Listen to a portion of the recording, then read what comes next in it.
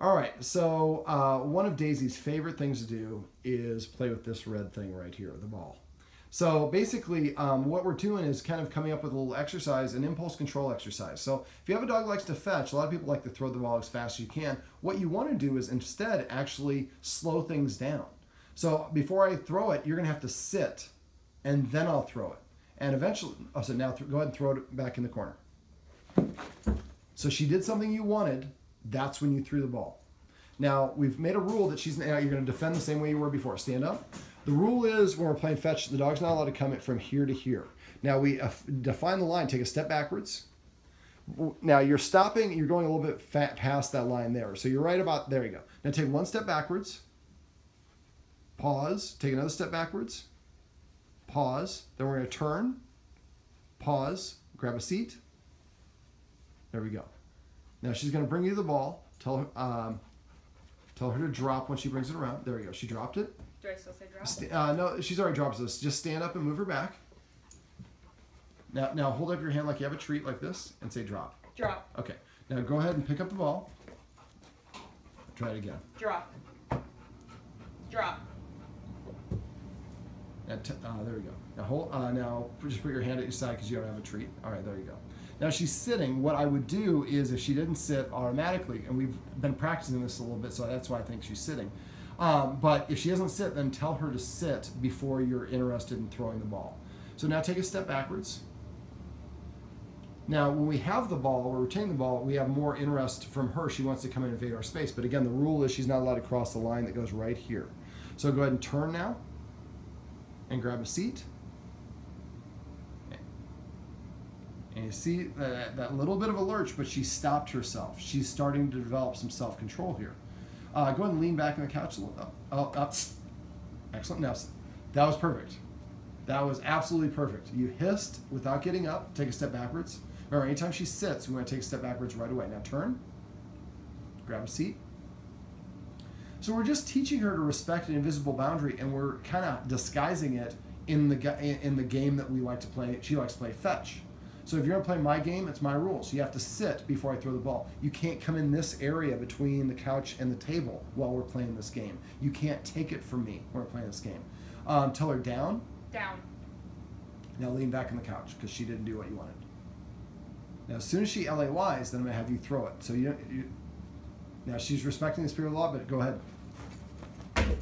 So the only way that she's going to play my game is if I play it by the human's rules. So tell her to sit. Sit. Or drop first, I'm sorry. Sit. Take a step back. Turn. And go ahead and grab a seat. Tell her to down. Down. And throw. So again, it seems really easy, but we're incorporating. And tell her to drop. Drop. And don't even touch it until she drops it.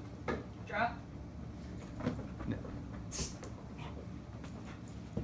And then you're going to turn and force it there. Right. Now, big step backwards. Every time she sits, take a big step backwards. Turn. And grab a seat. Give her the D command. Down. Good job. Only say it once. No, hiss. March. Or stand up. Now march. There you go. Stop. Oh, that was a good one. See how she jumped up there, but she didn't jump up and make contact with you. Take a step backwards. And a small step back. Now turn. You try and make sure you separate the turn and the step. Grab a seat. Tell it to LAY. Down. And lean back. Do it my way or I'm not throwing the ball. And as soon as you do it my way, I throw the ball. After a while, she'll start laying down right away. And then you can start incorporating time.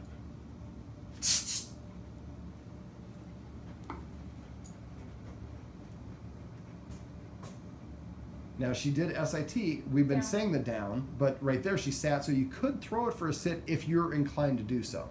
I just make the dog sit or lay down. If she's already sitting, that's why I was going to an LAY, but right there she sat, so I might throw it at that point. But there it was a little bit delayed. If you want to do sit or down, it can do both of them. But we only want to do it when she does what I want. So tell her to drop.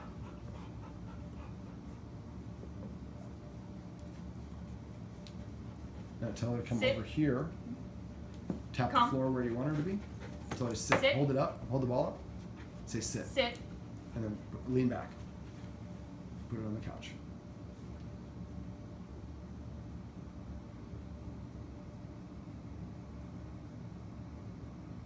Tap the floor with your left hand again. So when she was going to come back on her own. There you go. Tell her to sit. Hold up the ball and say sit. As soon as you sit, throw it.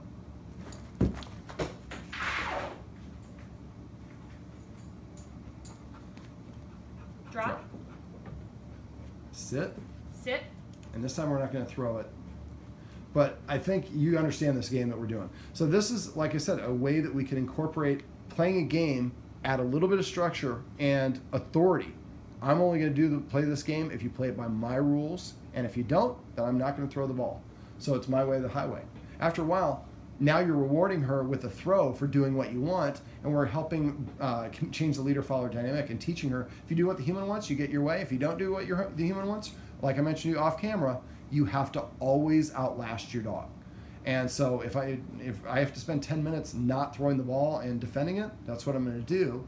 And eventually, as soon as the dog gives you what you want, then I throw the ball. And eventually, once it does that consistently, then we're going to, after you sit, I might make you wait 30 seconds before I throw, or a minute, or 2 minutes, 3 minutes. Don't get to the point where the whole point is do it long, but you can see right now her focus is intense. She is on, that ball is what she's all about. Play this for a reasonable amount of time and then put it in the closet, put it away so she knows you can't get it, and then wait for her to calm down. Then you can play this game again later. But each time you do it, so at first she's got to sit, she's got to lie down, then she's going to have to sit and lie down, wait longer. Normally, when you're doing this, before I came here, I'm guessing if you just got into what we're doing, she would be barking at you or coming over and trying to take the ball from you right now rather than laying down. Laying down is the surrender. So that is a great way to end the video. This is how you can add a little bit of structure and teach your dog how to listen to you and respect you as an authority figure while you play the game of fetch.